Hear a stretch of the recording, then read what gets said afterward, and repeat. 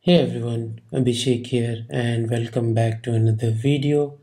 In this one we are talking about nvim2K and this will be an update to the 2023 video which got a bunch of views and some folks liked it as well. So I thought why not make an update, and the last video was exactly 1 year ago, so that was on 1st March 2023, and now we are in 1st March of 2024. So I thought why not record a quick video where we kind of show all the changes that were made in the last year, and maybe we can make another one in the next year. So yeah, with that, let's jump into the terminal. And I have ran this little command over here that will tell us all the commits in the past year, and as you can see we have made 480 commits to main, most of which were from me, but we also received a couple of PRs from the community, and a couple of issues were opened up as well, so really thankful to all of those. And if you have any suggestions, if you want to add something, feel free to open up a PR or an issue. So with that, let's jump into the init.lua file. And as you already know, this is the entry point of any Neovim config, and for us it requires a bunch of files. One thing that you'll see new here is this require for user, which is a new module that we added, but we'll talk about it in a bit. So the first thing I want to talk about is the updated directory structure. As you can see, the first sub-level is pretty much the same. We have core, lib, and plugins. Core has your auto commands, functions, keymaps, options, pretty much the same, I think, as last year. Not a lot has changed. We have moved a bunch of keymaps from this keymaps file to which key. So keymaps now only has key configurations that change the core Neovim functionalities. Everything else lives within which key. Then we have options, which is pretty much the same as last year. Not a lot has changed. Functions has all of the utility functions or commands that I create for Neovim, and auto commands has a bunch of auto commands that we need.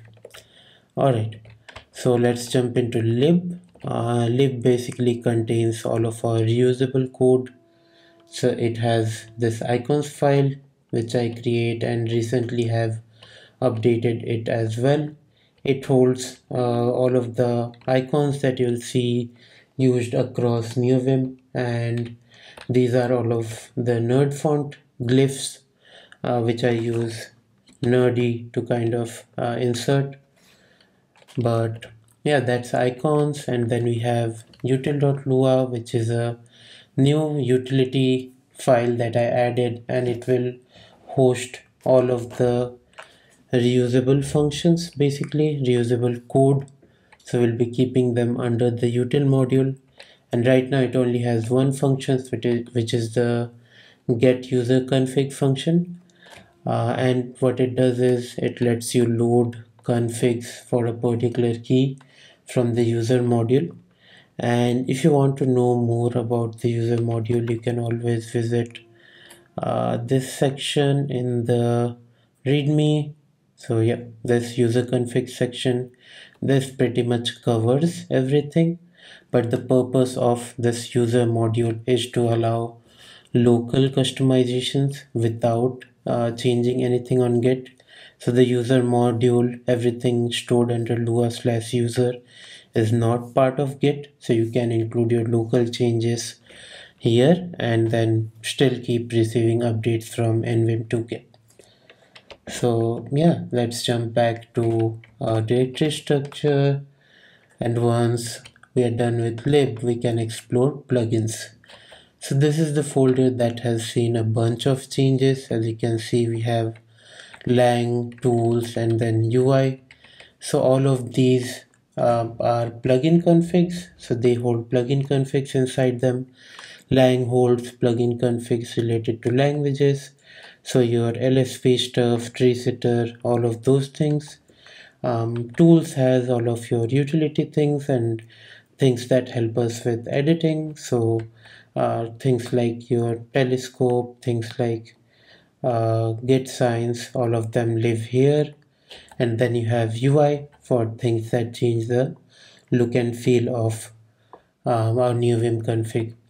And the reason for this change was to make the plugin list more manageable and more maintainable. And then we have our list.lua file, which is the source of truth for all of our plugins. So as you can see, we have this plugins list. The major thing that has changed in the list.lua file is the heavy usage of lazy loading.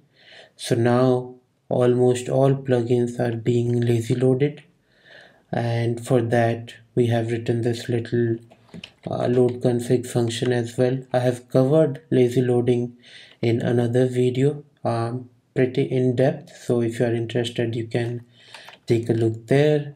And just for demo, if you open up Neovim without any arguments, you will see the lazy loading stats. So as you can see, 5 loaded out of 80, and then the startup time is less than 30 milliseconds.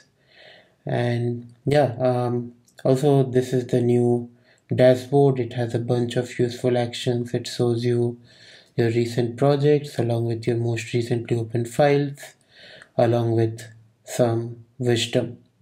Alright, so let's get back to our list.lua file.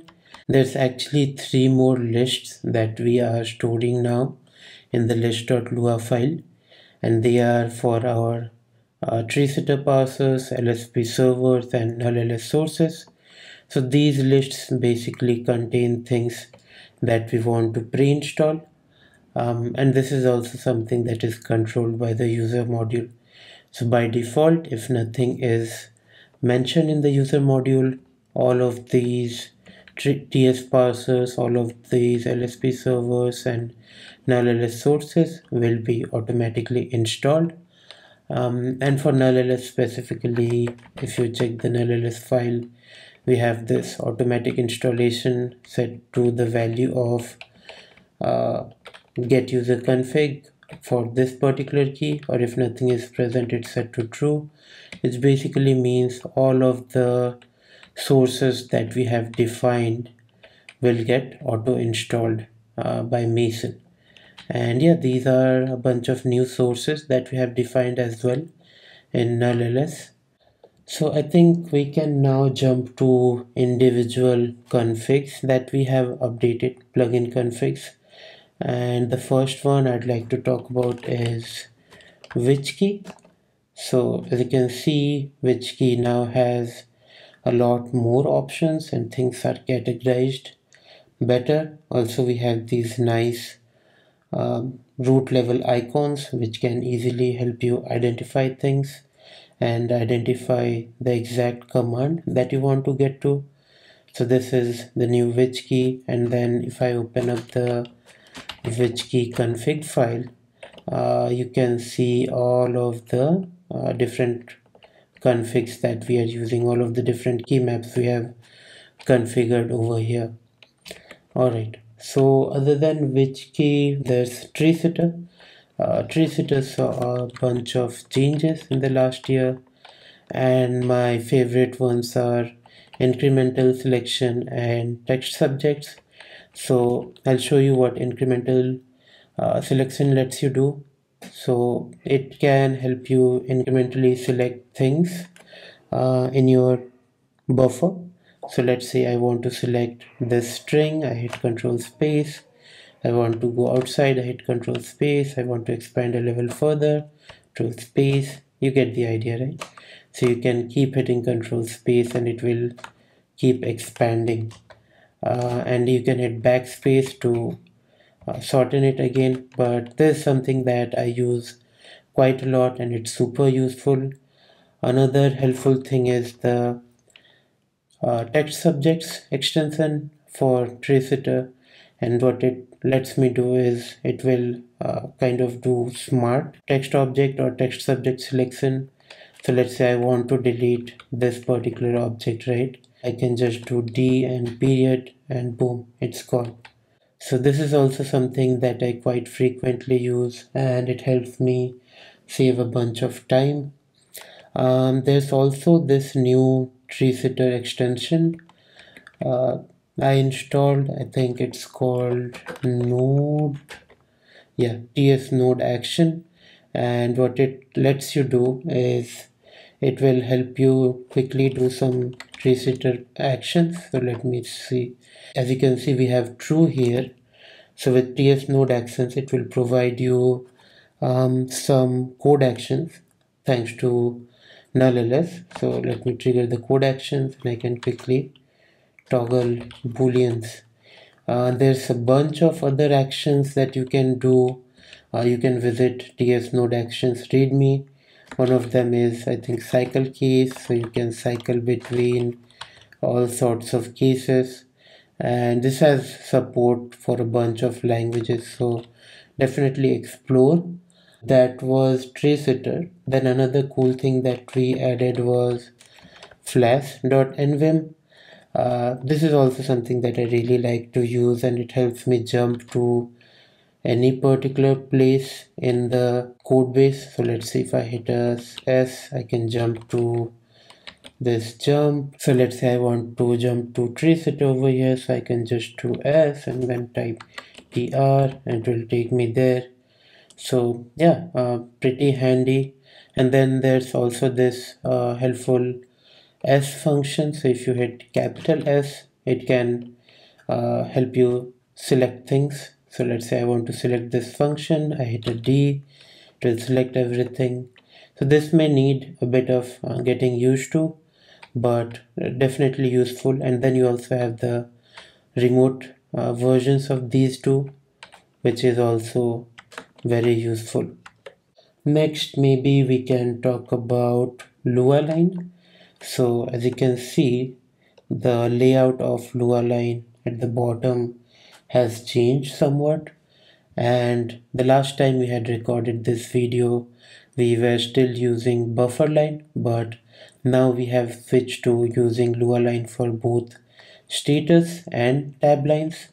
So if you take a quick look at the lualine configs, you can see that we also have tab line defined here, and it shows mode, buffers, diff icons, branch, search count, selection count. So some pretty useful things.